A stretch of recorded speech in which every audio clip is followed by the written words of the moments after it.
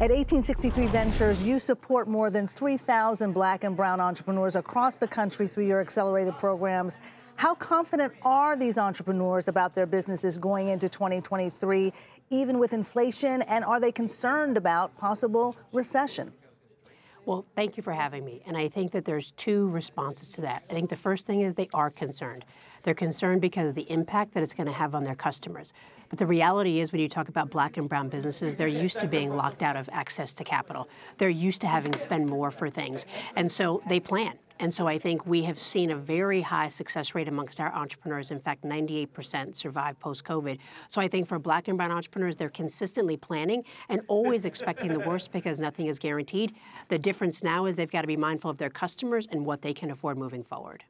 And in terms of preparing for possible recession, just preparing for 2023, many entrepreneurs, even those who've been in business for years, don't even really know how much it costs to run their business. Yes. How can they get a better picture of the numbers? Where should they start to get an accurate handle on cash flow? So I think the first thing is plan. You know, your financial statements tell you a lot. And while I love technology, I think we've over-relied and assumed that everything can be solved by some app and pushing a button.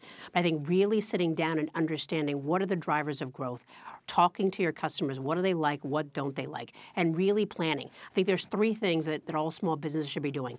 First is just take a moment. Get grounded, get in the right mindset, and know that this too shall pass. The second thing is to be open. Be open to do things differently. Be open to know that something that worked 6 months ago may not work for the next 6 months and not be afraid of change.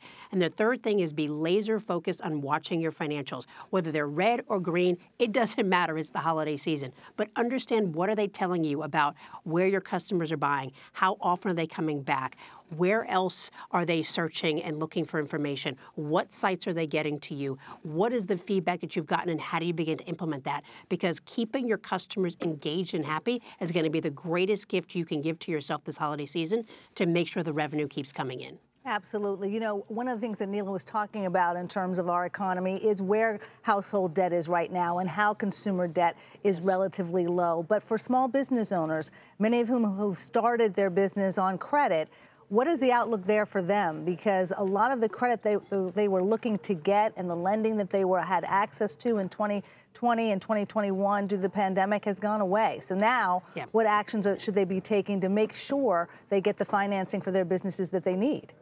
We say cash is queen or king, depending on who the entrepreneur is. And so I think the first thing is really getting a handle on your prices. You know, we work with entrepreneurs all across the globe and certainly all throughout various sectors. And in the spirits business, we found that the cost of glass has gone up. And so they've had to really rethink that. So I think the first is really get a handle on your cost and assess if your prices are right. Because if you're able to at least cover your costs, then you're not dipping into your pocket to pay more.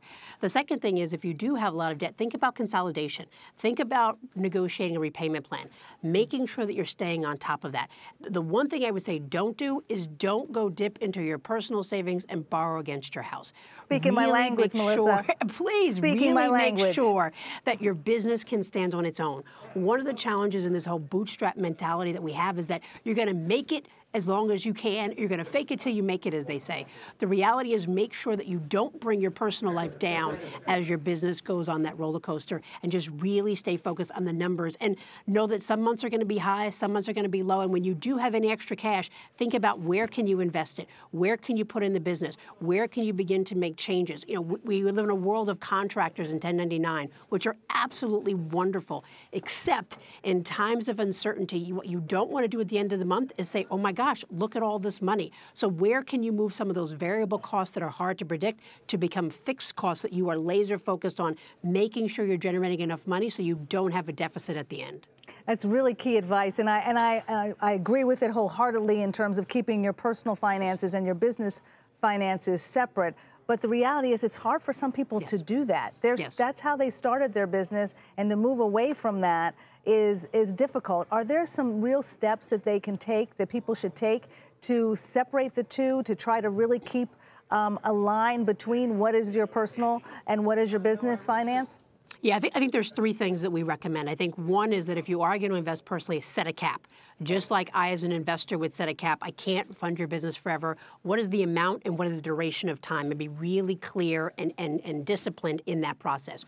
2 is making sure you've got separate accounts. You've got your personal account, you've got your business account, so that you actually have a true picture of what are you making and what are you spending. And the third thing I would say is to be mindful that at some point in time, you're going to need more money, and really stay on top of being able to pay yourself a little bit and pay off those expenses. One of the greatest challenges we have in being able to take down that personal debt is that oftentimes small businesses wait forever to pay themselves. And we talk about, even if you only have $100, pay yourself $50. This is all about building the muscles to sustain and grow your business over time. And then take $50 and then $25 toward a bill and $25 to yourself. It is not about waiting till you have that big rainbow jackpot at the end of the rainbow. It's about making steady progress in paying down any personal debt and continuing to invest in your business. Yeah, a lot of small business owners that I've spoken with say, you know, we can't pay ourselves first because we have a team. We're developing our team. I have a consultant for this. I have an accountant for that. I have someone doing this. And that can really eat away at your business overall cash flow and the 1099 costs, the consulting fees that you're paying. You have a strategy to kind of get away from that. How should small business owners be looking at, yes, it's important to have a team, but paying many people for all of these different costs? Yeah, I think it's important when we start, we just kind of grab consultants because you're starting a business. You're not even sure what you're supposed to do. But every quarter, think about what are the key operations and processes that are needed to keep your business going. And think about how many people are touching those processes. If it's too many people, that's a risk in and of itself, because if they leave, the whole thing could fall apart and you probably are not being as efficient. So we say every quarter, think about all the tasks that are being done, and are they being centralized and aggregated in the right way, and are the right people handling them. So if you have a whole marketing campaign and one person is doing social media and one person is writing script and somebody else is taking pictures, is there a way to consolidate that and be willing to invest in a full-time person instead of the variability of cost over time with a bunch of consultants who may not be in sync because you're too busy running a company? And so I think it's really important that you reflect on, how is my money being invested? I think it's important that, small businesses, they want to survive. They are the backbone of this country. They get really excited and they sometimes over-index on, I'm going to make it. But you can't make it if you're not paying attention to your steps along the way. So you've got to be really smart and disciplined around how are you spending money so that it has a positive ROI over the future. Yeah, we're talking about the future, but a lot of people are watching saying, I'm in the thick of it right now. What does Melissa have to say to me right now? So they may have holiday promotions going on. You say it may be helpful to extend those offers. Why is that? Absolutely. The holiday season is a long time, and depending on what your beliefs are, it starts at Hanukkah and it goes all the way through Kwanzaa. And so think about it. If you have already spent money building up your inventory or getting your hours ready to do consulting for the holidays, don't think that everything ends on December 25th, right? We know a lot of people that go shopping thereafter. Think about, how do I extend it through the end of January? That way you are allowed to amortize your costs, you can amortize your expenses, and you're extending beyond when people might have gotten money for Christmas, they're taking things back, they're not happy with their got, and they're still looking for opportunities to invest. So I think one is really getting your promotions and think about the holiday as a season and not just a day. The second thing is really understand where your customers are shopping and go there. Don't spend a lot of money on campaigns and ads on sites and places they're not looking, which means you have to talk to them. And the third thing is really be creative in your messaging and tell a story. Don't just talk about a sale that you're having, but talk about, why is this important? Because as inflation rises, customers are only going to be focused on things that are necessary and things that are important to them. How do you connect with the customer and send the message, this product or service is going to be extremely valuable to you? One more question about pain points, and one of the biggest one for entrepreneurs and many businesses in 2022 was supply chain disruption. Yes. What is the answer to that? How can small businesses ensure that in the new year they have a better handle on when they're going to have the inventory that they need and making sure they have what they need available for their customers and the services available as well? It's a great question. I think one is, you've really got to be able to look at those numbers. We run into entrepreneurs all the time that say, well, I don't look at my books because I'm afraid what they're going to tell me. There is so much story in those financials beyond what the numbers say. So I think one, really track and look at where have been the ebbs and flows in your business. When are your customers coming in? What is the time that you want to be able to get in touch with them, and make sure communication is key. The second thing is, go back and talk to your suppliers and really understand what are their challenges and how do you begin to compensate. As a finance major, we say diversity diversification is the key to any successful portfolio. Diversify some of those sources. Never count on just one person to be able to meet the demand that you're going to have from your customers. And where possible, have a couple of people supplying all over the globe so that when something goes down in one part of the country or transportation costs go up because you're shipping from another country, you have some options. And really think about what are the levers that you can pull to drive a profitable and sustainable business. Got it. A lot of people are watching. They have their vision for 2023, Melissa Bradley, but you say SMART goals. That's what you really need to have. Vision is fine, but what are the goals that they need to have as we close? Yes. I think the goals are to stay confident and stay grounded. Do not get caught up in the craziness of what we're going to hear on the news and the ebb and flow of people's emotions. I think the second thing is pay attention to your numbers and really let them tell you what's working, what's not working.